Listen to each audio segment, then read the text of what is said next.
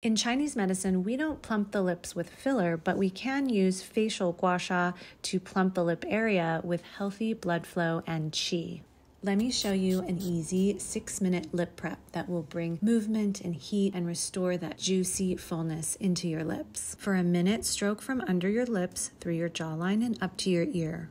For the next minute, sandwich your tool around your lips and stroke all the way up to your cheekbone. Pinching your lips as you do this adds extra fullness. For the upper lip, stay pinching and stroke across through your nasolabial fold all the way up to your cheekbone. Do this for another minute, then repeat all 3 steps on the other side for a total of 6 minutes. Easy, right?